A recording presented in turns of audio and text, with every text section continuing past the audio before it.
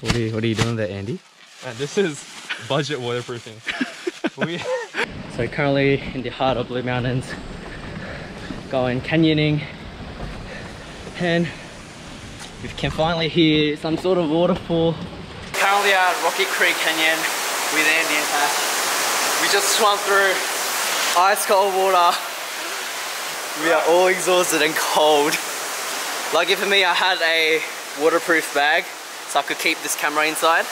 So whilst I'm here, I wanted to make a little video as well, and I think this will help you guys learn how to take panorama photos with your camera or your phone. It's pretty easy. So what you do is basically take a photo in landscape just of the front here. So you take a photo like this, take a photo like this, and take a photo like this. And I usually take around 3 to 4 photos to stitch them together in Lightroom, and I'll show you how to do that when I get back home.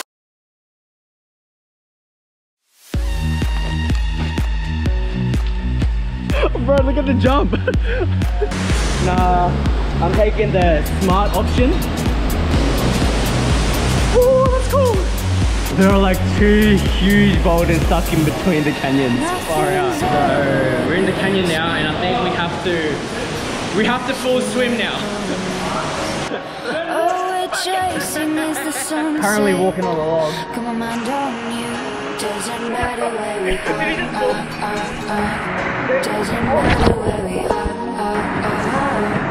Doesn't matter no. If there's a moment, you got a helmet, bro.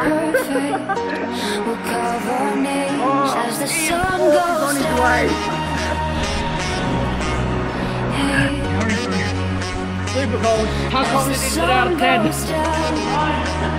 Dying out of 10. As the sun goes down. My legs aren't working because it's so cold. Oh, you need to be quick. It's about to go. Oh shit! This is crazy. No way.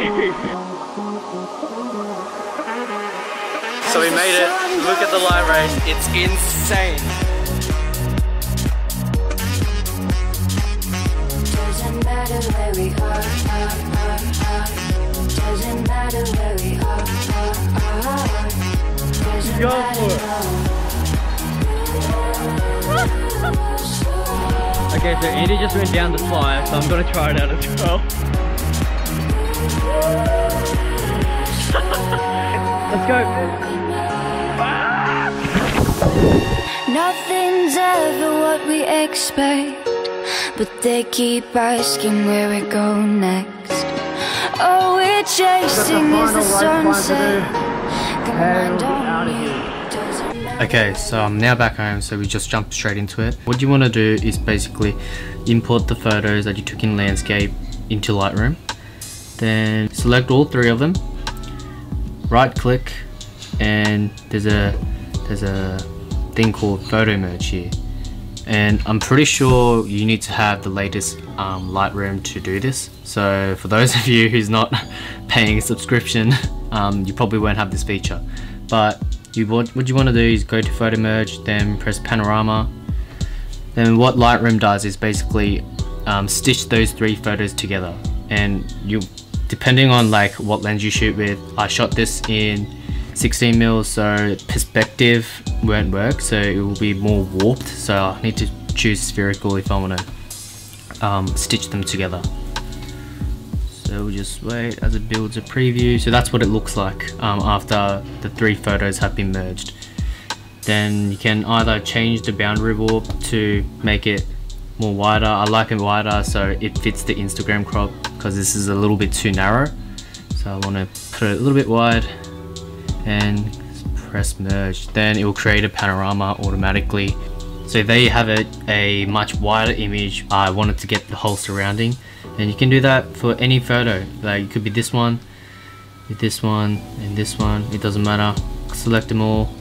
Photo merge, panorama, spherical, perspective, and you can just try out different things. You can try spherical one time, try cylindrical.